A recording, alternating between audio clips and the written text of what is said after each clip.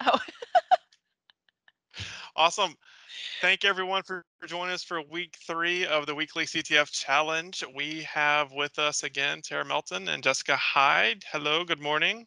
good morning. How's Fresh start everybody? to the week. Yes, last week was a busy week for the CTF. We had all sorts of things going on. Yeah, Terry, you issued the question last week. Everyone Mhm. seemed to like that. Got a lot of response to that. And then your trivia question, which we all thought was going to be a little bit harder than it was, but somebody had just happened to sit through one of your talks. It was ShellCon, right? I Yeah. believe so. Yeah, yeah, in Yeah. Shelcon. Somebody had just sat through your ShellCon talk and knew the answer right away. So there you go. But this week, we are going to first review Jad's week 1 question. Next week, we will review Tara's question for week 2. But that being said, this week we're going to review Jad's initial question. So Tara, can you kind of walk us through that solve? Sure. Let me go ahead and share my screen really quick. Hopefully you can see this. All right. See Can your you see that? screen? All right, perfect. So the question was, can you remind me what the question was? I don't have it up on my screen right now. It's Trey. I apologize. I can Absolutely. I can pull it up exactly. I'm already in the CTF. It is Yep. what time was the file that maps names to IPs recently accessed? All Please right. answer in the UTC format. So, as you may or may not be aware, depending on the operating system, it depends on where the file path is of this particular file, but it's always going to be the host file that will be the one that maps the IPs to the domains.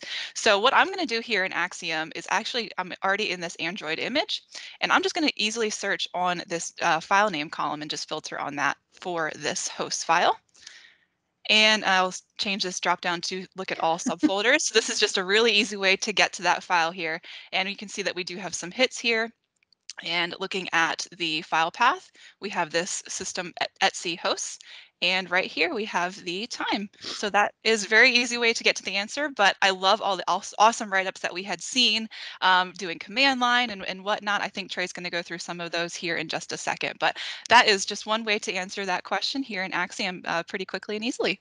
You know what I love? I love that this was a little bit of a knowledge question because you had to know which file was associated, but I love how many different ways there were to get this answer. Mm-hmm. And I think that's the coolest thing about this is reading the write-ups that people are doing and they're getting additional points for because I'm getting to understand the way different examiners work. And there were so many different, as quote unquote, simple of a question that we started out with to give some diversity to the technical difficulty of these questions, that there was still such a great diversity of methodology for how these were answered. Absolutely. Yep, yeah, absolutely. And yeah, to Tara's point, so we are doing Android for the month of October. Keep doing your write-ups, keep tagging us with those write-ups so that we can obviously award points. But at the end of the month, I'm actually going to do kind of a recap blog where we're going to highlight, the leaderboard. We're going to definitely make sure all the points are up to date, right when I do that blog as well. So we're kind of updating those points, roughly once a week or so. We'll kind of go in and pull all that together and update the leaderboard. So with that blog, though, we're also going to highlight each week's solve, and we're going to pull in some of the blogs and write-ups that we're finding as well for other people to be able to, research and see how people are solving these as well. So awesome work, y'all. Yeah, we had some really good ones. DFIR Science, Mets wrote a great one. We had, I'm trying to think, I've got tons of them already pulled up. Yeah, Baker Street Forensics, Kevin Rhoda did a Yes. great one as well.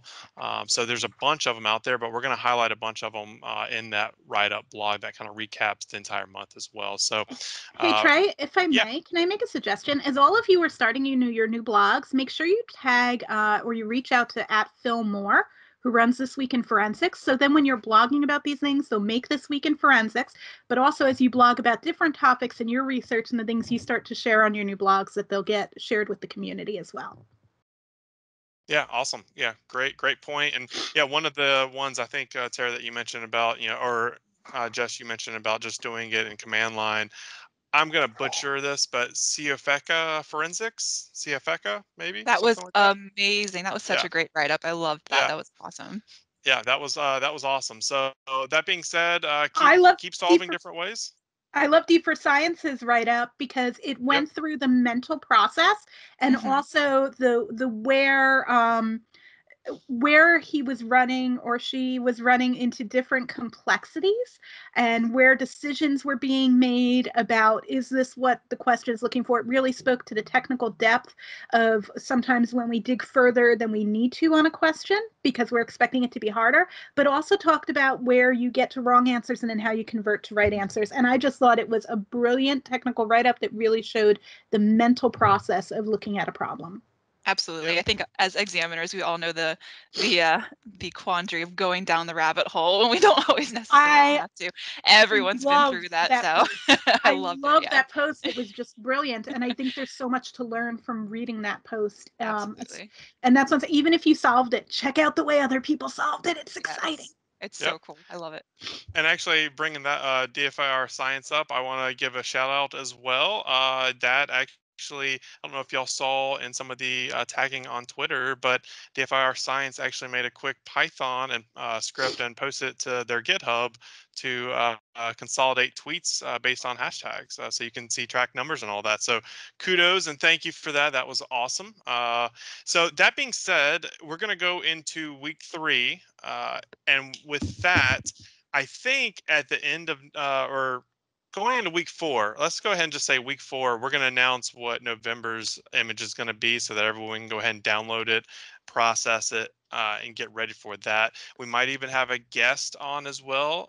We will see. But that being said, we're going to switch things up in November and have a new image to work off of. So that being said, if for whatever reason y'all aren't getting the points that you think, you wrote a blog and we maybe just missed it, please don't hesitate to reach out to myself, Tarah, Jess on the Discord. We're happy to address and double check because we are tracking the changes for points and all that. So please make sure we are, like I said, updating them about once a week. But with that, let's go ahead and issue out this week's challenge. And this week's challenge is brought to us by Jess. And we're going to start first. I think we're the tradition now of starting with some trivia. So let's start with Oh, the trivia question first, and then we will issue out the actual week challenge. So everyone, you get one guess, put it in the Discord, and whoever gets it right first gets. Jess, how many points do you want to do? You want to do 5? You want to do 10 points? oh, let's do 10 because we're leaving the realm of maybe something about us and we're talking about an external thing. So let's do 10 All just right, for fun. plus 10 points for the winner. So what's your trivia question? So this goes out to those folks who have been watching Cash Up. I'm going to ask a question that comes from an episode, and you should be able to quickly figure out which one and then maybe scroll through, or maybe you remember this answer. But my question is, on Cash Up, what did guest Heather Smith tell us she farms? What does Heather Smith farm? Nice. I Good like it. question. That First is one a to great answer in question. Discord. Yep. Yep. It's a First one fun to one. get the answer right. I'm Awesome. That's looking a great forward to the question. wrong answers. That's awesome. And speaking of Cash Up, who do you have on tomorrow? Tomorrow, I have the one and only Shanna Daly. So we're going down under for tomorrow's episode, all the way straight to us from Australia. I believe that it'll be 2 a.m. when we broadcast her time. Oh boy. So lots of credit to Shanna for joining us in the middle of the night, her time. But that's the way time zones work. And really, really excited to have Shanna on tomorrow and learn about her journey, her starting her own forensics company after having been an employee at Mandiant, and what that journey was like. Awesome.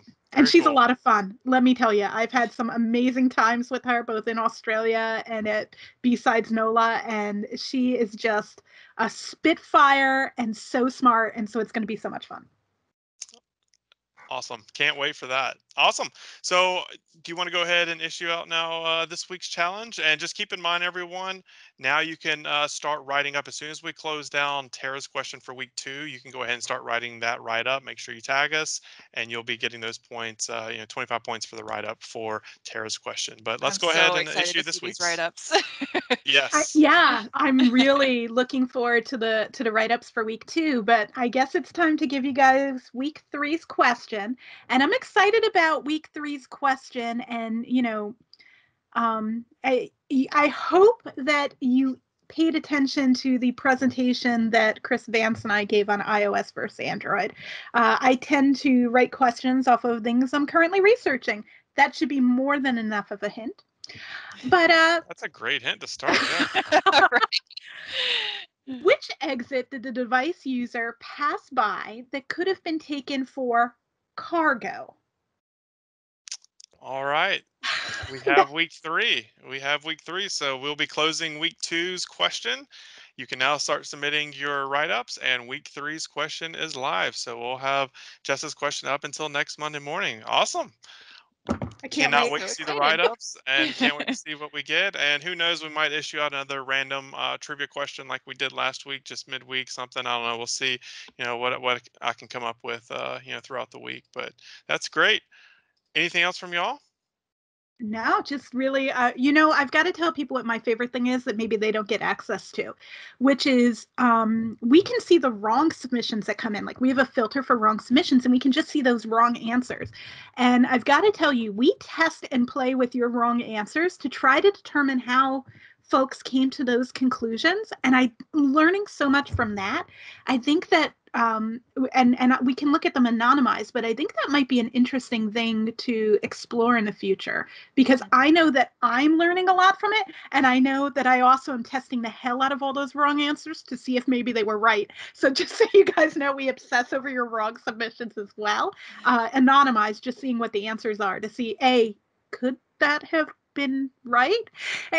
And B, how was that conclusion drawn? What was the methodology to get there? So that's a lot of interesting fun that I think we're having on our end. Definitely. And I will say when I start seeing some of those answers, I'm like, wait, let me double check and make Yep. sure. Yeah. So yeah, no, Especially when definitely it's your own doing the same question. I'm thing. like, oh no.